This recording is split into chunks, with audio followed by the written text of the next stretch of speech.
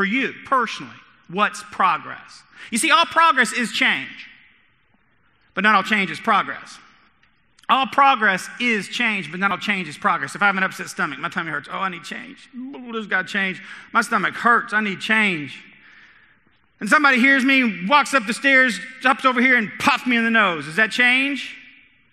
Yes, change. It's not progress, at least not to me. Maybe to you guys. Shut him up. Let me say it another way. Those of you in this room who are single,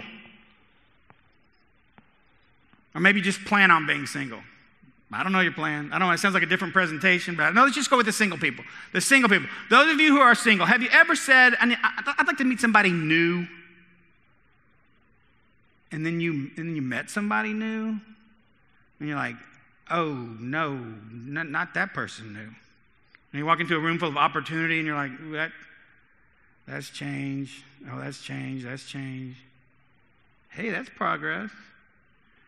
See, it's all in the way we size it up in our minds as either progress or change. In my vernacular and my systems, everything we do, consciously or subconsciously, we do because we believe the perceived consequences of those actions are that we're going to feel the unique right mixture of, to us, what I call the 6 P's of progress. Pleasure, peace of mind, profit, prestige, pain avoidance, and power. It's the basis of how we make decisions. It's the way other people make decisions as to if they are and are going to choose to relate to us. We're going to be going to break in just a little bit.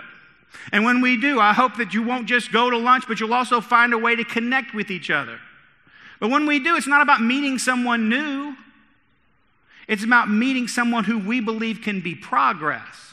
So we've all met people who would have been great to have fantastic relationships with. We met them, but we didn't build a priceless business relationship with them.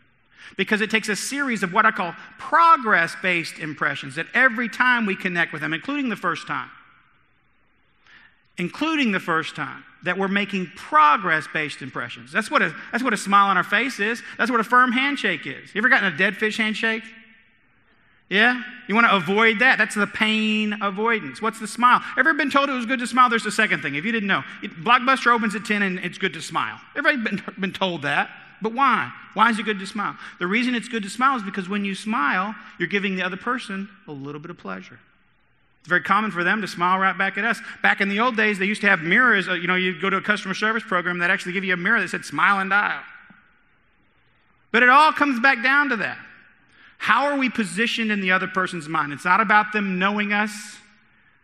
It's about how they view us. It's, do they view us as progress? Do they believe that we can bring to them, do they believe our products and services can bring to them the unique right mixture to them of pleasure, peace of mind, profit, prestige, pain avoidance, and power?